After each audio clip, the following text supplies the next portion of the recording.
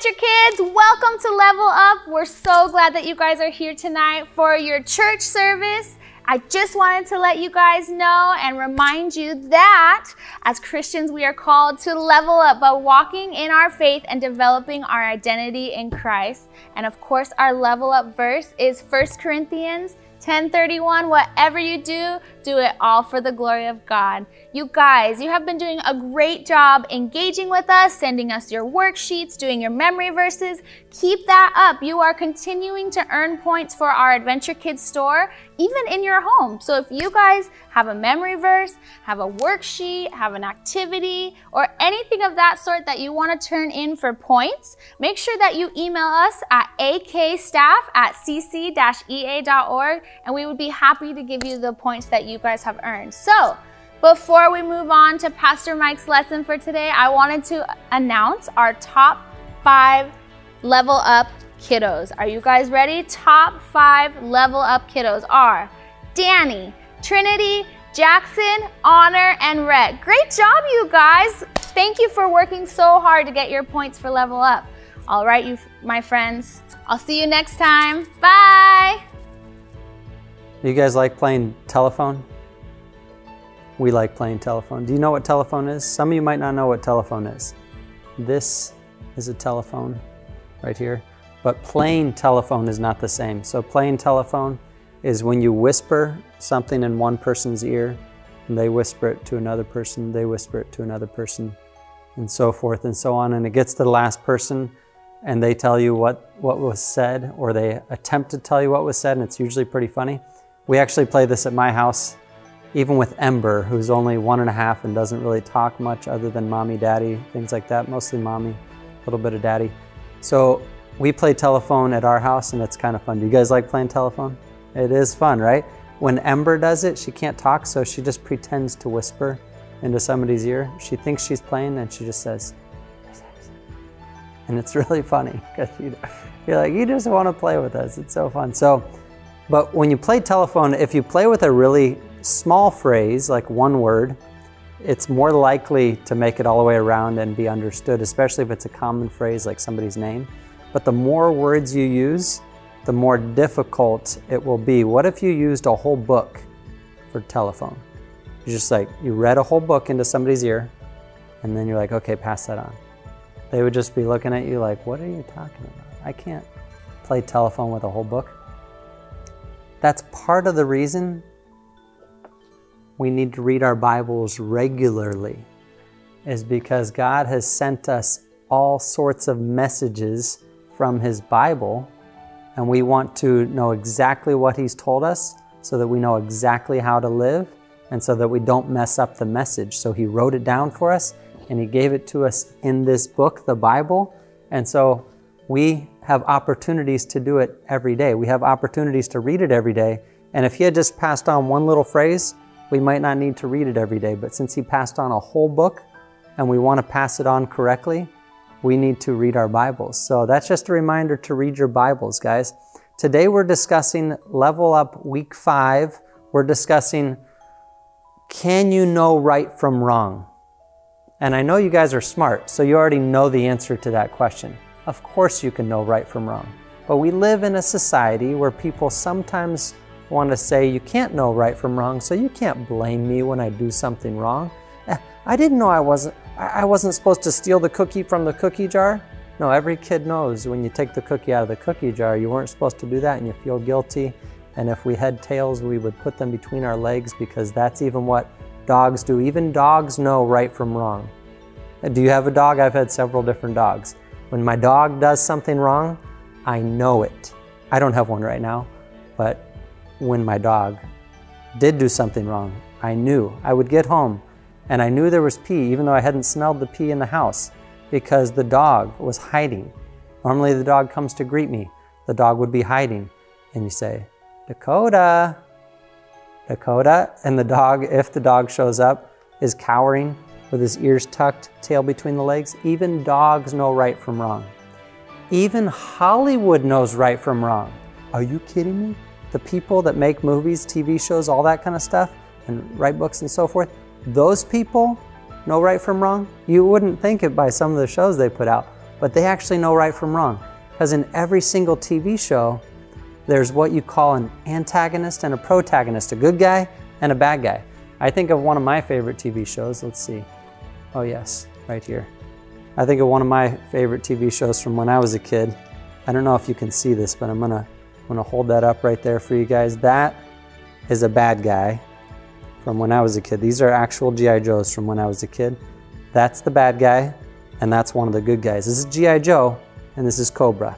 I think he's Cobra Commander. He's someone bad, I can't remember. He's someone good. He's a G.I. Joe. Good guy, bad guy. They have good guys and bad guys in every show, every book, it seems like you can read about almost everything that's going on, and everyone thinks that they're the good guy and wants to be the good guy and roots for the good guy, but some people are not the good guy, and some people in shows are actually the bad guy. Cobra. So, even Hollywood knows right from wrong. So can we know right from wrong? Yes, we can know right from wrong. We can't use whether I knew right from wrong as an excuse, but the Bible helps us clarify things. So the Bible tells us that it's written on our hearts to know right from wrong. It's in our consciences. So your conscience, it's this little voice in your head that testifies whether you're doing the right thing or the wrong thing.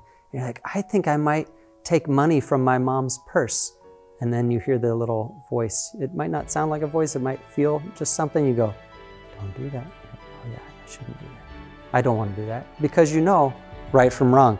The Bible tells us the fear of the Lord, and this is our verse for the week, the fear of the Lord is the beginning of wisdom. So when people don't believe in God, they can't even have wisdom, because the fear of the Lord is the beginning of wisdom. So you must believe that God exists in order to start to have wisdom. The fool, remember, has said in his heart there is no God. So we know that's not very wise. That's actually foolish.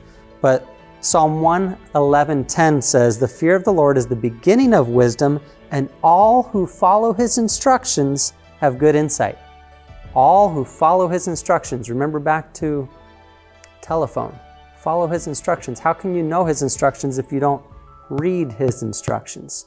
So we need to know what our Bibles say in order to be wise and in order to know right from wrong. Yes, it's written on our hearts, but sometimes our desires, sometimes we can have a seared conscience. When we do the wrong thing over and over and over again, we can have a seared conscience. Our conscience is this thing that tells us right from wrong. It can get messed up. It can get broken when each time that we do the wrong thing, and then we do it again, and we do it again, and we do it again, and you do the wrong thing again, you do the wrong thing again. Eventually, that voice gets quieter and quieter and quieter, and you're like, I can't hear it anymore. Maybe it's not wrong anymore. No, it's still wrong when you do the wrong thing. The Bible will help you clearly see that, even if your conscience has been seared. So we need to listen to God's word, hear God's word, to understand what is right and what is wrong. We know it naturally, a lot of things we know right from wrong about, but the Bible clears it up for us on anything that we might be confused about. So our consciences even testify it. So also in the Bible, we're told we're made in the image of God. So how do we know right from wrong? Part of it goes back to Genesis when it says that you were made in the image of God.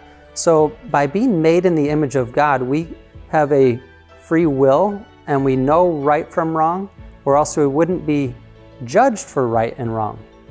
So animals, they just do what they do. They don't sit around thinking, like you don't see a tiger sitting on the savannah with his hand like this saying, should I eat today?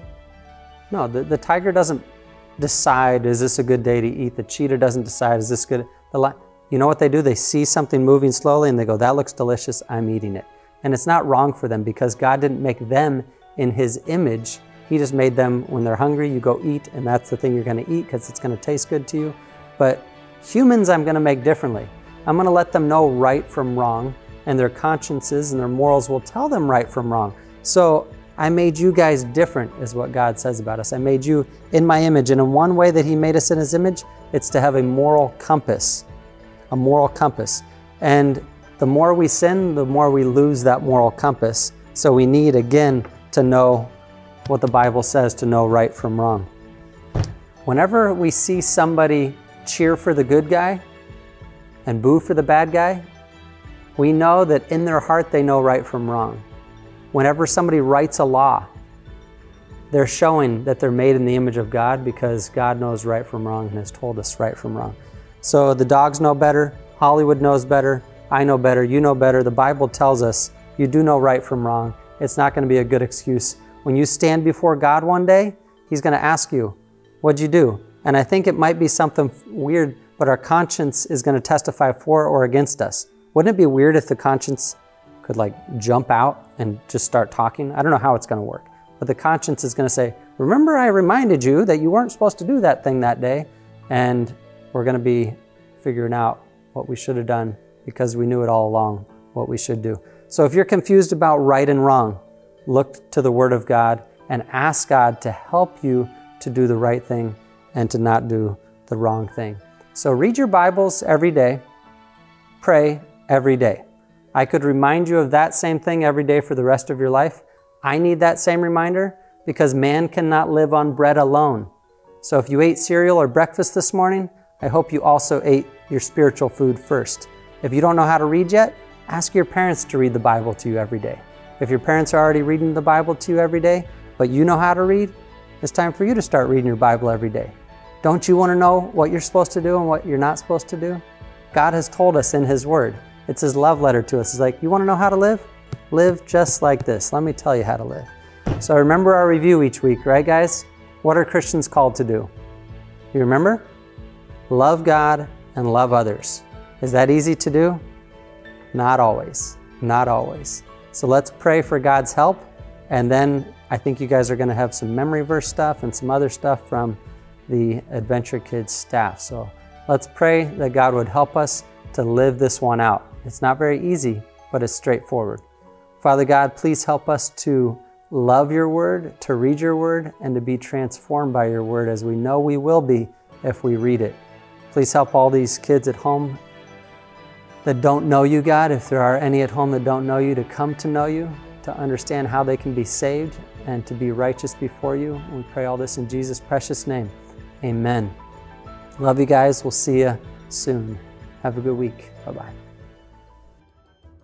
Hello, Adventure Kids. I am here to talk to you guys about how you can keep earning your points even while you're at home. So, as you know, we always have 2 verses every week for our memory verses. And of course, you can get a point for each memory verse that you memorize. So this week I thought I'm going to help you guys come up with even another way that you can practice your memory verse to help it stay in your mind. So what we're going to do this week is we're going to talk about how you can do a rainbow writing activity. So what you're going to get online is a sheet that looks like this with your main verse and also another sheet like this for your bonus verse. And what you're going to do is you're going to say the verse, "The fear of the Lord is the beginning of wisdom. All who follow His instructions have good insight." Psalm 111 verse 10. And then you're going to trace it with red, like I did here. And then you're going to say it again. And then you're going to trace it in orange over the red. And then you're going to see if you can remember it without tracing it again. And if you can remember it, then you don't need to keep tracing it. But if you still need help, then you can trace it again in yellow. You see a theme here: red, orange, yellow, green, blue, purple, just like the rainbow song that you know. Then you can go green, blue, purple. You can do all the colors that you have in your crayon box all the way up until you have that verse memorized. And then, of course, every week we also have our worksheets. So we have a worksheet for our preschoolers, we have a worksheet for our 1st through 3rd graders, and a worksheet for our 4th through 6th graders. So make sure you guys are doing all those activities.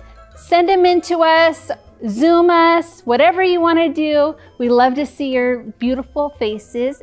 Okay guys, we have one more activity that you can get points for this week, because Sunday is Pastors Appreciation Week, and we want to make sure that our pastors are feeling so loved and appreciated.